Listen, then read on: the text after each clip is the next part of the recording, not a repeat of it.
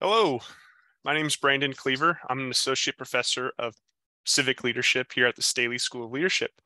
I'm here just for a few moments to consider this question with you. What is the role of civic leadership in the political sphere? So what prompts this short little video is the upcoming primary election here in Kansas. In 2019, the Kansas Supreme Court ruled that the Kansas state constitution recognizes a right to bodily autonomy, and that includes the right to an abortion. Currently, the state of Kansas is considering a proposed constitutional amendment, essentially that will give citizens the choice to amend the Kansas state constitution. And essentially, what the people of Kansas are being asked is, should the Kansas constitution recognize a right to access an abortion? So you'll notice we've been talking a lot about the August 2nd election, and we've gotten some questions from our alumni, from our students, and we typically get this in our undergraduate courses in the minor. And so these questions typically revolve around, why does a school of leadership care about political issues, and what is the role of civic leadership in addressing political issues? So I am trying to make this short little video to help clarify the political dimension of civic leadership. Before diving in specifically to the political elements of civic leadership, I just wanted to highlight maybe a historical entry point for those of you that are interested in constitutional history. When I was taking a graduate seminar with Dr. John Rohr, he first shared this with me, and this has shaped my thoughts on civic leadership for quite some time now. But I'm sure all of you or many of you are familiar with the First Amendment. Congress shall make no law respecting an establishment of religion or prohibiting the free exercise thereof, or abridging the freedom of speech or of the press or the right of the people peacefully to assemble and to petition the government for a redress of grievances. Many of us know of this as the 5 freedoms of the First Amendment. But if we peel back and think about this a little bit differently, it shows maybe ways in which our founding fathers were thinking about the role of civic leadership in our society. When we think about our structure of government and our commitment to freedom and democracy, there is a significant role for citizens and associations to exercise leadership to make things run well. And I think the First Amendment, these 5 freedoms, give us kind of a glimpse of what may be the approach to leadership, civic leadership, that our founding fathers were thinking of, right? So freedom of religion, and free exercise thereof. We might think of this as freedom of conscience, right? The idea that individuals and groups should be able to develop their own frameworks to thinking about what the good life would require. And when they do that work of thinking about what's required to live well, they should be able to discuss it. They should be able to have freedom of speech to share those ideas widely. And then if in some ways you want to mobilize even more, we associate that with freedom of press, right? We think about this as maybe offering different interpretations of what the good life might look like. And then those final elements of freedom to associate, we might think about this as mobilizing others around the issues and values that we care about. And that if for some reason government structures, policies, and laws are not recognizing those values and those commitments, we would petition the government. Right. And so these 5 freedoms offer a cycle that we might offer for a model of civic leadership, and maybe initial thoughts of what we think about civic leadership in a historical and contemporary perspective. But for those of you that are familiar with adaptive leadership, right, the observe, interpret, intervene cycle overlays very nicely with this different kind of alternative interpretation of the 5 freedoms. So I just offer this as a way to think about, one, civic leadership and the role of civic leadership runs deep in American society. And 2, I think some of our understandings of individual rights and the Bill of Rights are shaped differently. And I think this offers kind of a unique lens and entry point into what civic leadership ought to be. So going back to kind of the initial question of what's the role of civic leadership in the political sphere, first off, just want to highlight a little bit about how the Staley School of Leadership thinks a little bit about the civic sphere. So this is contextualized within ecological systems and a context in which values multiculturalism and value pluralism, the idea that We have lots of different kind of cultures and contexts in which shape our experience, and that we value pluralism, the idea that there are lots of different ways and conceptions of people shaping the way they think they should live their life. And when we think of this larger question of how do we live well together, it's nested in this reality that there's lots of ways and lots of competing ways, and that's part of the strength of our American system, right? We're not saying there needs to be one way, but instead there's many multi-value plural ways, right?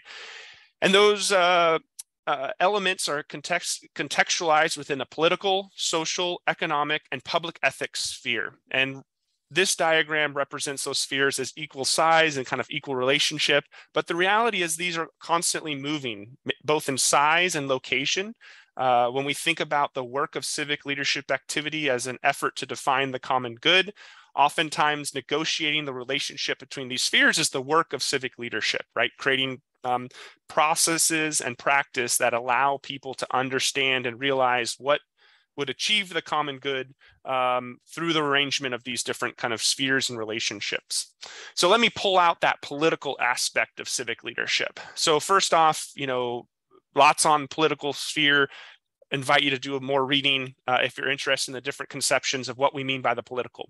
But in the context of civic leadership activity, we're often talking about small p politics. So essentially kind of process and practice that leads to kind of collective group decision making.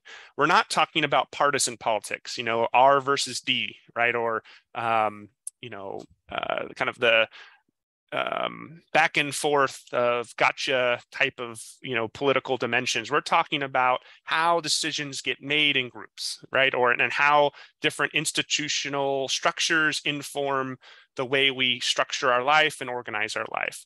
So one way that we talk about civic leadership and the political dimensions of civic leadership in our undergraduate courses is talking about small p politics as equaling power and choice. And by breaking it apart this way, it gives us a lens to analyze contemporary political issues and understand how we might intervene from a leadership activity perspective. So power over, power to, power for, power with, and power within. And when we move from left to right, we also in some ways assume certain levels of legitimacy that are associated with that due to kind of our structures of government and our commitments and values as Americans, right? Typically, we're very suspicious of arbitrary power over. We assume inherently that when someone's exercising power over, that there might be some form of domination or unfair or unjust power relations that are associated with it. But then as we move from left to right, we see power to and power for, maybe recognizing different types of forms of representation in a system or an organization, or even maybe authorization within a formal role that would allow you to exercise some authority over people in order to recognize what's been assigned to you.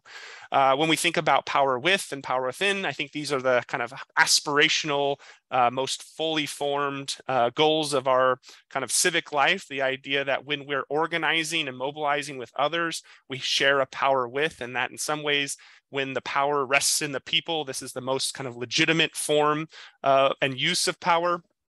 And power within is this idea that when we develop an understanding of self, that we can influence collective decisions in civic life, we see ourselves differently. So there's a power within, almost a certain type of identity.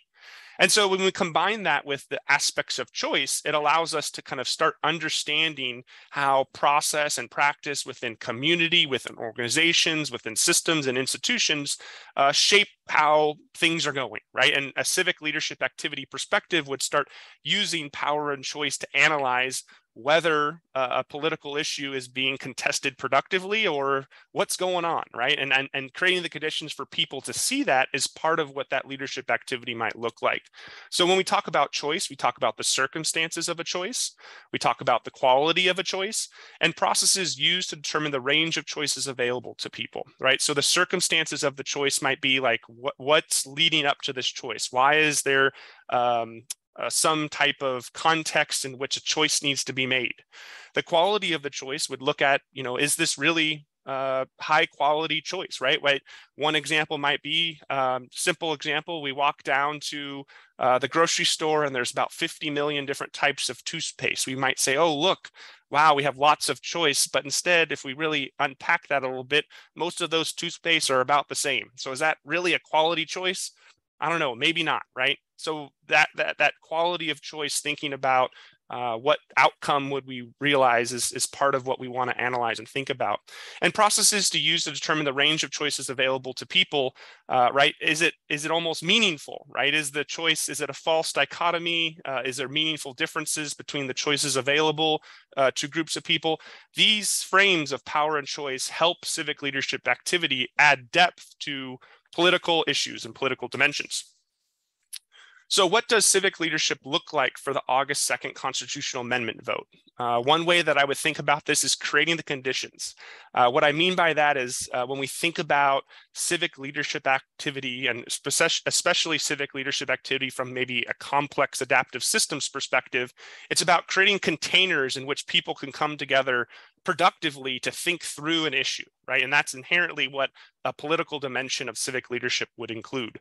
So one way this might look is creating spaces for productive disagreement, right? Regardless of what we think about the issue of abortion, this is a contested issue, right? And one of the things that I've noticed is that it's pretty confusing when we look online around what this vote actually entails and what it includes and what it doesn't include.